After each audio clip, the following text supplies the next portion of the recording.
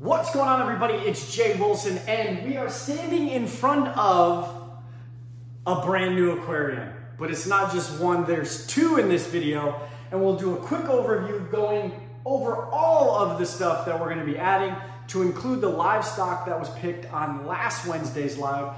So stay tuned every Wednesday night, 7 Central, 8 Eastern, for live videos the way they used to be. But let's go over these aquariums.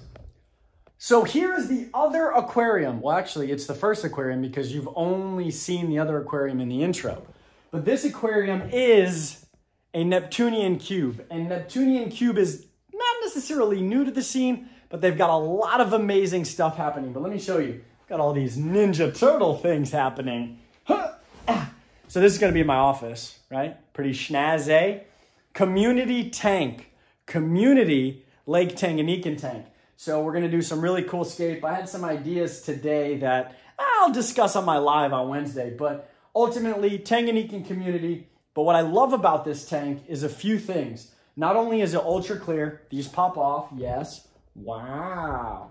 But I love the inside. This is kind of the key for me. This is pretty schnazzy. Look at that. Nice little electrical compartment. We got a vent right underneath. Here, let me show you. I mean, look at this. From the nice slide out to the vents, to the hole, to this open space for all the tubing. If you were to put a sump, there's the self-leveling mat. It is just well built. I love it. The aquarium is awesome. Neptunian cube here. Look at that. Boom. I'll take these off, but overall, just love. Check this out. Oh, soft close. Neptunian cube. So community tank. I've got to figure out where I'm going to get these fish, but we're going to do something a little different than normal. I'm going to go 2 lights that overhang here. I'm thinking AI lights, right? We're going to do no plants, of course, because they'll just terrorize them. And then we're going to do some nice rocks. We're going to do a tan-ish sand and some big river stones. We're going to try to emulate Lake Tanganyikan, not a true biotope, but we're going to potentially maybe even add some wood. Not sure on that yet, but overall this tank is going to be stellar.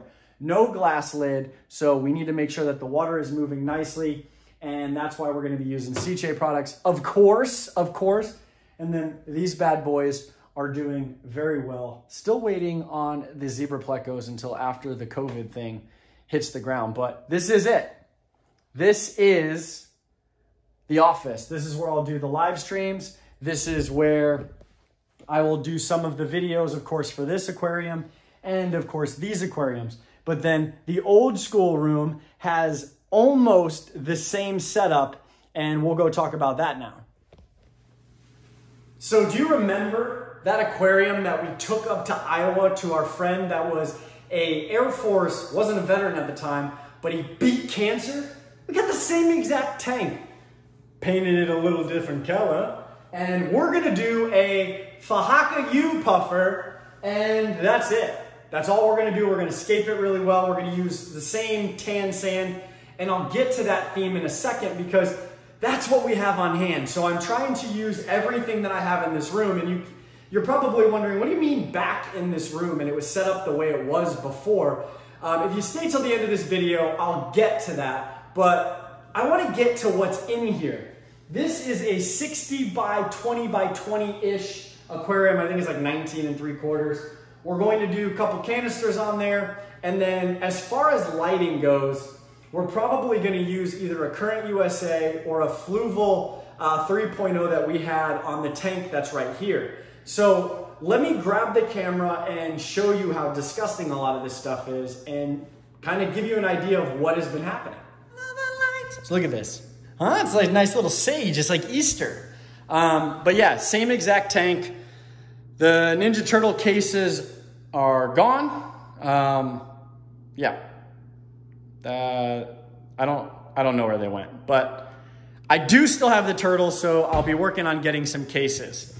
This, you probably were like, what happened? So I'm going to get to that because there's some weird stuff that transpired with this tank. I'm going to turn this into a vivarium. I'm pretty hell-bent on doing that. So we've got the sump gone. This is you can see the water was filling up because it was draining from the overflow. But it got all the rocks. I just gotta re-suck the rest of the water out, and then that's done. But timing, right? All about time. 2 vivariums, same vivariums that you've seen if you follow me on Instagram. There are no live animals in these right now. I'm just growing them. This one's been over a year. This one's only a few months. And so I want them to flourish. I want to be able to repopulate. Matter of fact, we got some new growth in there. And then we've got the bad mamba jamba, right? We've got a lot of work we have to do in this aquarium because it really hasn't been touched in, oh, I couldn't even tell you how long. So we're gonna get rid of those fake plants down at the bottom. We've got all these live plants that are being nibbled on. And then we're gonna plant those all right here. These were growing in there. And then we're gonna use some of this for that, helping this kind of tie it all in, because the white is nice, but I think a little bit of tan would make it look amazing, right? And then we'll take this same sand in a bucket and we'll move it to the Tanganyikan style tank way over on the other side of the house. So we've got a brand new vivarium happening. We've got this pretty epic Tanganyikan tank with Tropheus Dardeni, shell dweller, and okay, you wanna know where those fish went? Some went with my bettas. Oh, look at this guy. Look at him, you see him? Look at him coming out to play the game. He's playing the game. But I had to do it. I didn't want to do it. I'm against it, but I had no place for them right now. So I did put the geos in here. Hi, Jack. Hi, Jack. So I did put the geos in here, and they're doing well. There's 2 left. I have this one and this one, and that was all that was in there, and some tetras. So the tetras went in with the betta, and the geos went in here. Not something that I'm for, but it's also not long-term. This is quick. They're just gonna be in here for a week or 2 till I can get them to a local fish store, if not a little bit longer, only due to the fact of social distancing. All right, here it is. The moment I was actually dreading but need to do, because it'll probably help me more than it's gonna clear up anything for you. I don't dive deep into my personal life, and I'm not gonna dive very deep into it here. However, if you follow me on Instagram, you'll see pieces of my life there. I like to keep my life a little bit private in terms of all those other things, but I love to share positivity. I love to show you failures in the aquarium hobby, and ultimately I love showing you how I am within this industry. And I'm very much that person outside of this industry. But over the last year, a lot of things have transpired. And it's not that I think that you need to know, it's that you've been here since the beginning. And while maybe some of you have questions, if I didn't answer them, it wouldn't matter, honestly. But I feel that the support that you have provided me through this tumultuous time, I want to give it to you. I want to give you a little piece of what has happened. So over the last year, I have traveled more, I have took on a new career, and I've lived in an apartment and I lived in a hotel. And in order for me to move from traveling to the hotel to living in an apartment, because I wasn't allowed in my home, I ultimately had to do what it is I'm really good at, and that's taking a horrible situation, finding a solution, and then applying that solution so that I can continue moving forward and make the outcome much better. So against my own heart, I had to sell Northfin USA. Now, not all of it, but I had to sell a lot of it. And a lot of it meant it gave me the financial means to still be able to maintain a roof over my son's head, provide food on the table for him, and get whatever it is that he needed, to include everything.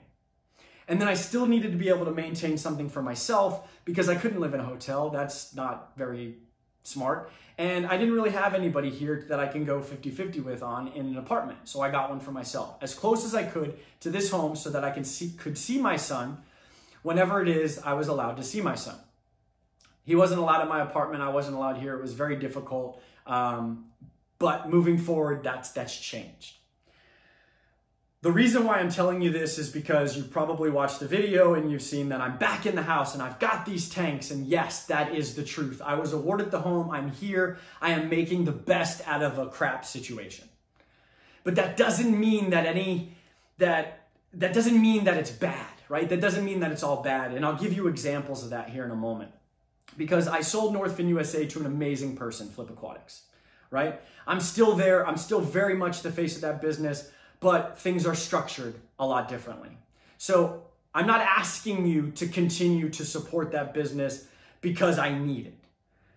I'm saying I appreciate you supporting that business all the way up to this point so that I had the opportunity to get myself out of a could have been a bad situation. I thank you for that. And if you stay to the end of this video, there'll be a discount code to show my gratitude because I can't give everyone individually something. It's almost impossible. But I'm truly thankful for that. I was walking through some of the darkest valleys that I have ever walked in. And there was a lot of you that were there. And it helped to propel me forward. That I had all these ideas and all these things that I wanted to accomplish, and I hadn't got to accomplish them. One of them was being a better father to my son than I currently am. I'm not a perfect person. Matter of fact, there's nobody that's perfect. And if I was to say something religious right now, the only person that was perfect was Jesus. And I wasn't living anything like him. But what I do know about the whole situation, what I do know about life, and what I do know about the religion that I follow, or maybe even just the way you are as a person, that hypocrites don't thrive in this world. And I am far from a hypocrite. I've made some dumbass mistakes in my life, but I'm not going to make those again. But the major thing is forgiveness. Why would somebody follow something or do something and they make a mistake and then you just don't like them ever again? I'm not saying that that's the case with me and you. I'm just asking for forgiveness. I haven't really posted anything. I haven't been here. I've been through therapists. I have been provided an emotional support animal. I have done everything under my power that I can do without pumping my body full of medication because it was tough. And I thank my jobs, my new career, my old career. I thank my family, my friends for being there for me in the darkest valley. But there was a lot of light and I kept searching. I kept searching for the light and I kept getting closer and closer and closer. And I had to act differently. I had to be differently because ultimately I was protecting myself from the trolls, the harassment. Now I'm not talking about your average trolls. I'm talking about texts, calls, emails, 65, 66, maybe 66 calls in a row. I've called the authorities. I've tried to get people to help me stop it for no reason. Who were they to do that to me? They were no one. Ultimately, they were no one. And so the reason why I'm telling you this is because I'm back in the home. I'm having the time of my life. And I get my aquariums. I have a brand new career that is simply amazing. I have stronger friendships than I've ever had. And I've learned from the mistakes that I've made. And I am not going to make those again. I've got many more goals I need to crush, and I've got many more limits I need to push. So I thank you for staying here. I thank you for getting me to 30,000 subscribers, 30,000 supporters. It's because of you, indirectly, I'm able to do some of the things I'm able to do, like have an apartment, because I was able to use my business at the time to leverage financial gains so that I could put a roof over my head. I don't know what the future holds, but man, is it going to be a wild ride. And I hope that you decide to hang out with me in that ride. So stay tuned to many, many amazing journeys. And remember, we will all make mistakes in life, some grander than others. Some will be viewed in ways, and well, some maybe be misunderstood. Because at the end of the day, no matter what situation happens, there's my side, there's your side, and then there's a mixture of both of those together that equal the truth. So remember that as you move forward. Try not to be as hypocritical. Try to forgive faster than you don't. Learn from your mistakes. And remember, no valley is too dark, because there will always be somebody there for you. I'll be there for you. And I mean that. And if you've met me in person, you know that to be the truth. So thank you so much for watching, liking, sharing, tweeting, retweeting, doing everything you do. I don't even touch Twitter. I don't even know why I ever say that. But Instagram, I'm there. Facebook, totally there. YouTube, I'm here. Wednesdays, 7 Central, 8 Eastern, live, every Wednesday that I could be on camera. I will be here to have fun. Thank you so much for watching. You know what's next. Holla! Well, for those of you who stayed, jwilson15 at northfinusa.com for the first time order will give you that amazing 15% off. And for everyone else that has continued to support and still supports, it's thanks 10, get you 10% off. Check out northfinusa.com and flipaquatics.com for pretty much everything you need for your aquariums.